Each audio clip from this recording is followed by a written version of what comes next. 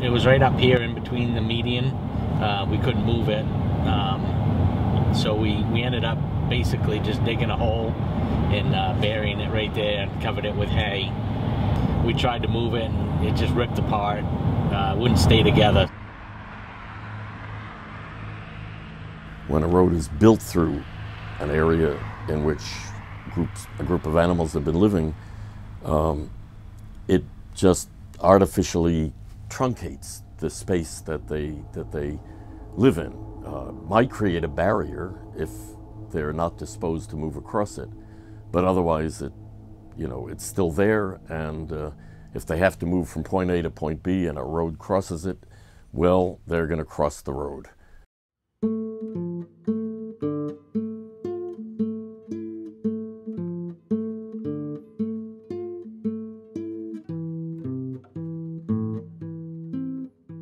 Hard surface roads are probably not unlike rock shelves, for example, that might just naturally occur. In a sense, a road might not be too different from the natural world the animal lives in. What is different, however, is not the road itself, but the users of the road. So an animal's sort of sensory ability, how do I move, what do I feel under me, may not be affected by the road. But cars barreling down the road, producing sound, lots of sound often, and at night with bright lights and the like, these are probably sensory inputs, sensory experiences that lots of species are not well adapted to. Animals are pretty much always on the move. They have ranges, they have territories where they live and make a living. They've got to go out and forage for food. They move around the areas that they live in looking for shelter, looking for water. Over time, animals learn to utilize particular paths, particular trajectories through the habitat that they live in, and roads, new roads certainly, interrupt that.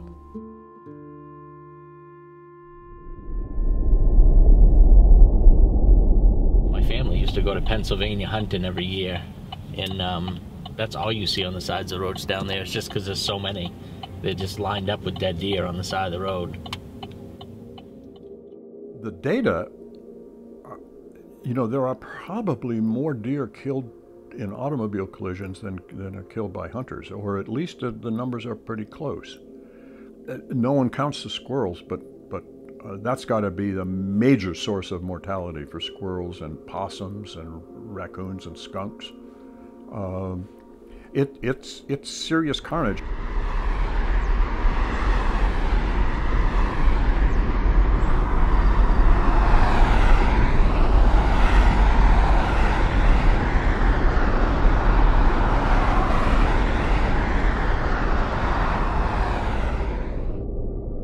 I've killed 5 animals with my car: a wood thrush, a barn swallow, a chipmunk, a cottontail, and a possum. And I remember vividly all 5 times. And there was nothing I could do to avoid them. I certainly didn't seek to do that. The one that sticks in my mind the most vividly was a cottontail rabbit. And I was driving in Montague, and all of a sudden there was the rabbit, and there was no avoiding it, but I didn't kill it right away. So I backed up over it to kill it. And I just felt so sad and so bad about it, but it was like just sort of flopping around on the road, and I just didn't want it to suffer anymore, so that's what I decided to do, and it was really, really traumatic for me. And our vehicles, animals don't know about our vehicles, and they don't know how to adjust to them.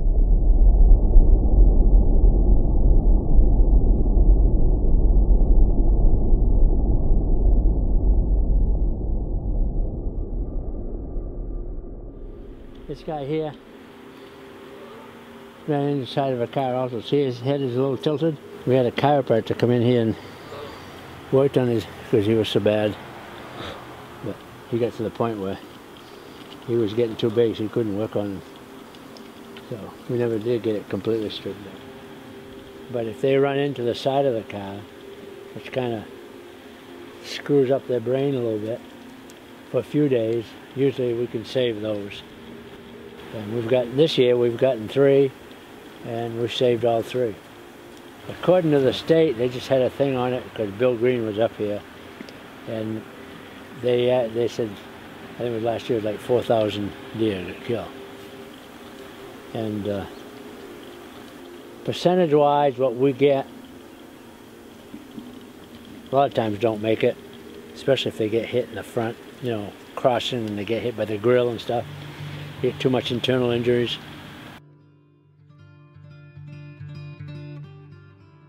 When I'm driving and I see a dead animal, you know, I steer so I don't hit it over again, because it's an indignity to the dead body and I don't want to crush it further.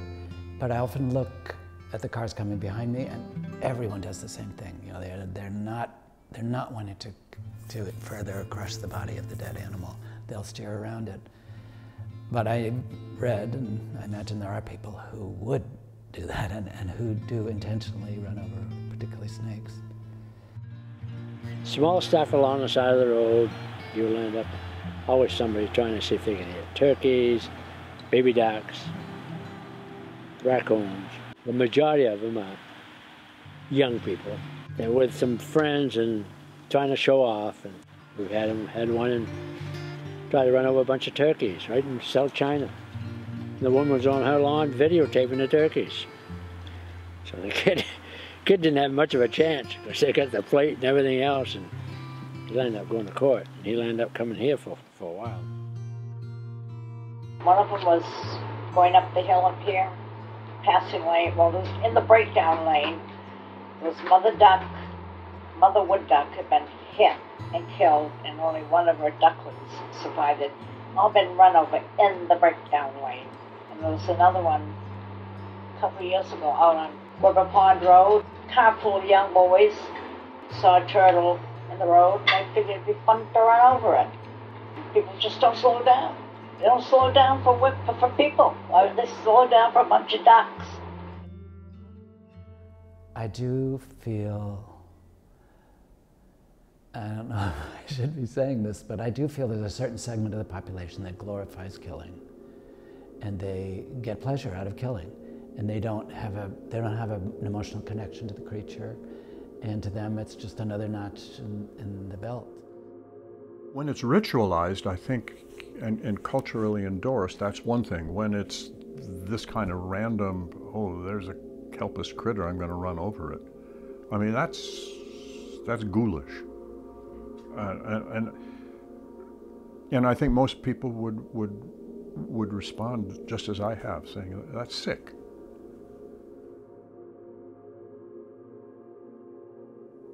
Whether it's a tortured childhood or something pretty traumatic, I would think, produces sadism, basically. The enjoyment of tormenting, killing. For some, it's small children and spouses, and for others, it's animals. Something that we see with kids a lot, and maybe Mariah and I talked about it a little bit earlier, is I think even at a very young age, students, people want to possess. Like, we go out and we catch salamanders, and my nieces and nephews, they put them in an aquarium and they want to keep them, and I say, well, we're not going to be able to meet their needs. They're probably going to die. No, I don't want to let them go. I want to keep them. And somehow the possessive instinct is really strong, and I don't quite know what that's about. But with domestic pets, we're in control. We're basically owning them. And wild animals are this other. They're separate from us, and we don't control them. And in fact, sometimes they do things that harm us or endanger us, possibly. So maybe that's part of it. Do you think that kind of ownership complex has anything to do with why people like to kill? I do. Those animals they're mine. You know, I can do whatever I want with them. I can run them over and just kill them. It doesn't matter. You know, I'm not aware of a system out there that includes them, that they're part of, that's intricate, that's complex, that's balanced. They're mine. I can do whatever I want. Maybe that's part of it.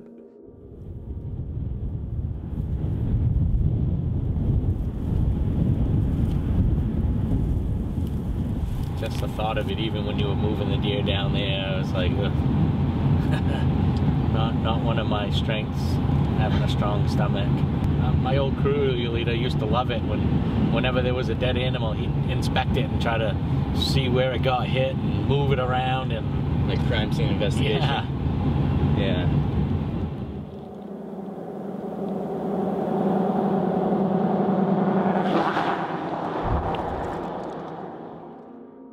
It just seems intuitively obvious that there's got to be a desensitization of some sort, that to see these carcasses along the side of the road, you know, quite frequently. Does it desensitize you, or does it remind you that, you know, that all animals, including you, are mortal? You know, I don't know.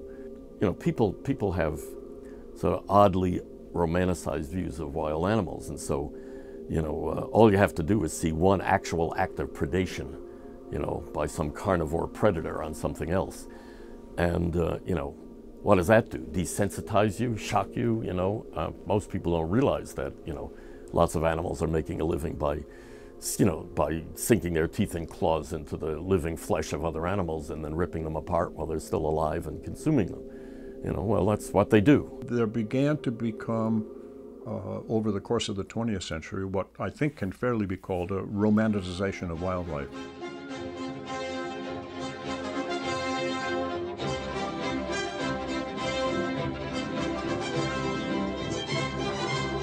A lot of people point to the popularity of Bambi as a cultural high watermark or a point that began to change public attitudes.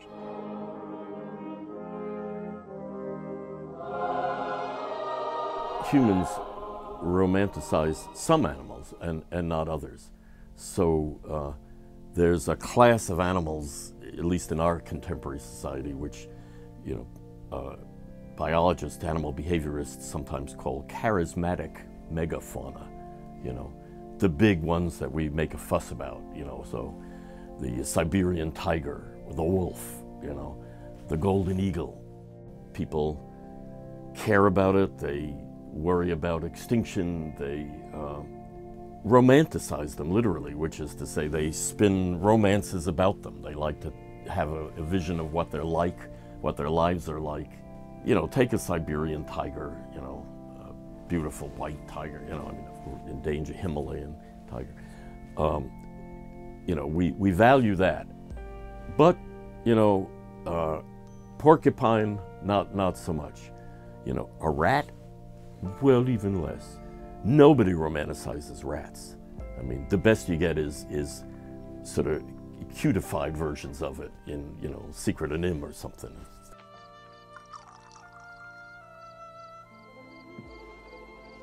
We like to romanticize things that we think are more like us because, you know, well, all right, they are mammals. They've got eyeballs that remind us of us, you know.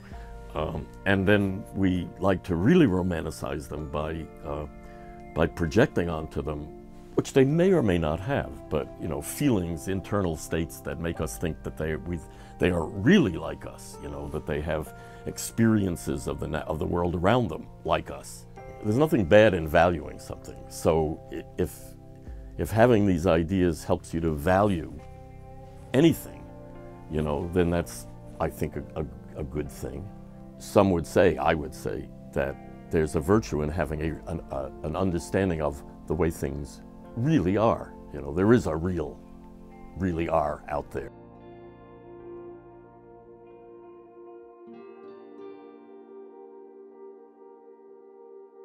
To anthropomorphize wildlife to an extreme confuses what's important about wild animals and what's important about ourselves.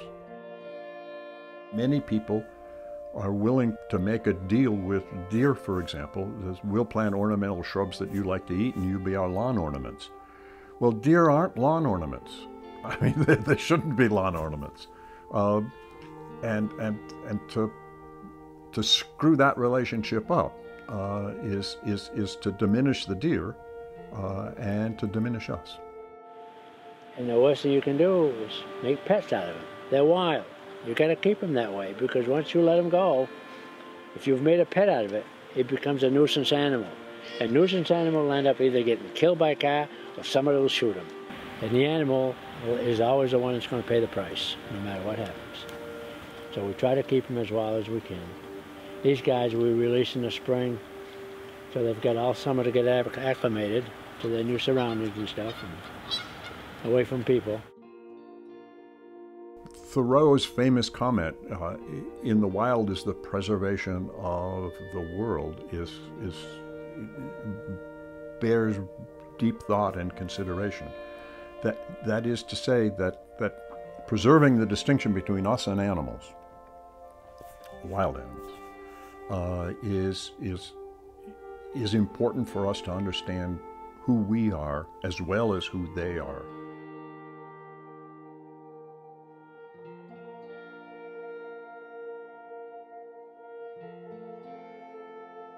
I am constantly amazed at how little people know about nature.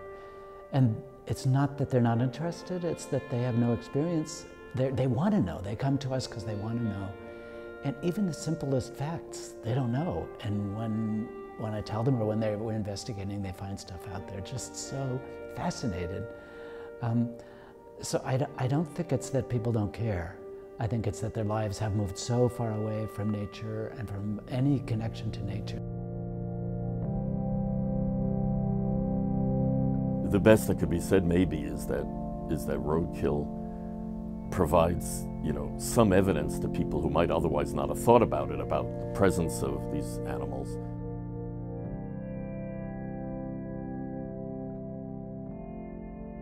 So I don't know if seeing roadkill desensitizes us to animals. It may, but I almost feel like it's the opposite. Like our lifestyle, our increasingly urbanized, increasingly technology-oriented lifestyle is drawing us away from animals. So maybe it makes it less impactful, to make a sick pun. We don't know the history of the animal. We don't know the life history. We don't know that the salamanders that we'll talk about live for 15 years. So crushing one under your tire has a huge impact on the whole population. People don't know that.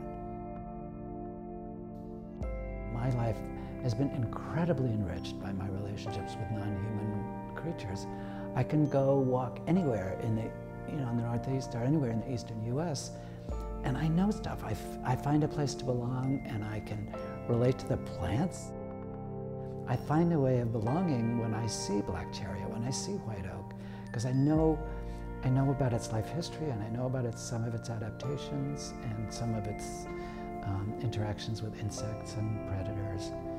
And it helps me be grounded in my life. And people who don't have that, I feel really sad for. And I would feel a lot less grounded if I didn't have that.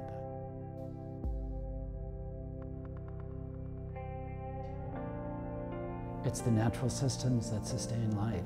And even from the most selfish human-focused standpoint, without those natural systems, technology is not going to save us. I try to really carry a reverence for all kinds of life. I think our species has lost the reverence for all species of life that are accompanying us on the planet. And I used to be really sad about that, and I am still really sad about it. But I think it's absolutely critical to our survival on the planet that we carry a reverence for all the creatures that are here on the planet, because the natural systems are what maintain life. And we're not going to survive if the natural systems get too compromised.